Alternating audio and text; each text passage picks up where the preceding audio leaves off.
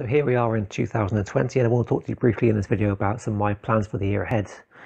So starting off with the obvious things like national trails, what I want to start with in June is going to be the Cleveland Way, which I mentioned in the previous video actually, but that's going to be my main national trail for this year. The Cleveland Way basically circuits around the North York Moors and comes down the coast past Whitby to the end. It's about, how long is it? 100 miles or less? Probably a 6-day trek. I've not been anywhere near it in terms of being in the country in that area, and I kind of look forward to it. I've heard good things about it. It looks a bit varied with the 4 days on the moorland and 2 days on the coast. It should be good to look out for. Possibly in September I'll do another trail, and that could be possibly the Two Moors Way, which I don't have a book for yet. But I also want to try and finish off the Cotswold Way this year, which I've done bits of it in the past with day walks and things, but I want to make a better effort this year to make it complete from start to finish. So it may not be a 5-day trek in one go. It might be a couple of long weekends and a few day walks here and there. It would be nice if I can do the whole thing and video it as well to get it all done properly. So that's 2 ideas for my year ahead. And yeah, that one, the Two Moors Way, which I'm going to try and do probably September time. And apart from national trails, I really want to go to the Lake District this year because I've not been before. That's a massive aim for me this time. I bought this, well, it's a Christmas gift I got. It's the A to Z Adventure Series map.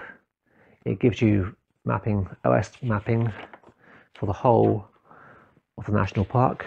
So rather than buying 4 OS maps that cost you about 40-50 quid to buy all 4 of them, this thing's about £10.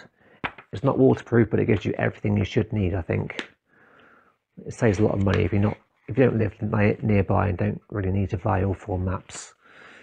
Previously they made a northern booklet and a southern booklet, but now you can buy them both in this one and save a bit more money and stuff, but it should be really useful. My plan currently is to go there in March. Nothing's confirmed just yet. I'm trying to arrange it with someone else, but it's not, again, the idea is there, the interest is there, but it's not yet confirmed, depending on when we can get time off work and that sort of thing. And yeah, it should be good, really good if I can go there for a week or 6 days, something like that. I've not been anywhere near it, to be honest. So that's a few ideas as far as walking goes. Another Christmas gift was this book on hill walking by Steve Long. So I've done a bronze navigation award in the Brecon Beacons a couple of years ago. That kind of got me interested in this idea of going for qualification. I've not done much with that since, but I do a lot of walk leading with 2 walking groups. So I'm thinking this year maybe I'll do a bit more towards getting a recognised qualification as a walk leader. Maybe not a mountain leader, because I'm not really that bothered about doing ropes and mountain leading, that sort of thing, with groups anyway. But for hill and moorland stuff and even lowland leading, I only found out a few months ago or a few weeks ago that you can go for a moorland leader award without doing the full mountain leader. So you just apply and register for your qualification, and you only have to go so far. You don't have to go and do the whole thing, which I thought you had to do. But yeah, this book is pretty detailed. You can see it's pretty thick.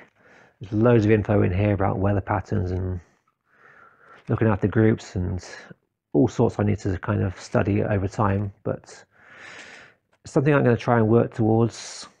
It may not happen this year or next year, but I'm going to try and slowly build some progress towards getting somewhere with that, I think, because I've now got my commitment to Brunel Walking Group in Bristol, which is a Ramblers group. I've been with them leading walks for over 6-7 years now. And also this year, or back in November, I started my own Meetup group called Western Steeple Walkers. And that one is less official. It's kind of more, there's no insurance behind it. I'm not covered for anything if someone gets hurt. But with all the hours I spend leading group walks and organising things, I think it may be worth getting a kind of qualification to back things up with. It's not essential by any means, but I think it could be beneficial for many people.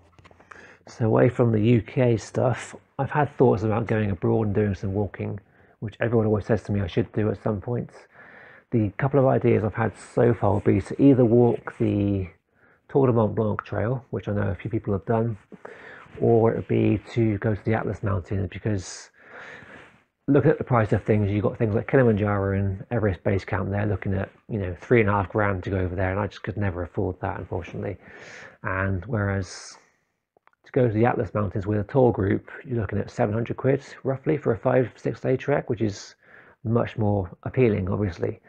And I know some who've done that, they've enjoyed it as well, but I don't know if anything will happen this year, but it's certainly on my mind to do one of those two. Ideally with a tour group, like I was saying, because I don't really have much confidence in self-guiding myself around a foreign country with different languages and things. But if I could find someone to go with, then maybe I could reconsider that option. It would probably save some money as well doing it by yourself, but you still got to get there and back and negotiate foreign lands and that sort of thing, different rules and regulations about what you can and can't do on public land with access and that sort of thing, which I'm not currently aware of. Plus, speak the language as well, I suppose. And it's an idea. It may not happen this year, but it's something I've been thinking about for the last year or so. And apart from that, I would like to do some more YouTube meetups in the UK. I've talked to a few guys in recent months about doing the meetup at some point. Again, we've made no sort of final commitment towards that, but hopefully this year we can do some more meetups and walks and things as time goes on. I'd really like to do that, actually. Well, I think otherwise that's my fairly brief list of how my year's going to go. Feel free to let me know below in the comment section what you're doing this year, and thanks for watching. I hope you have a good year planned.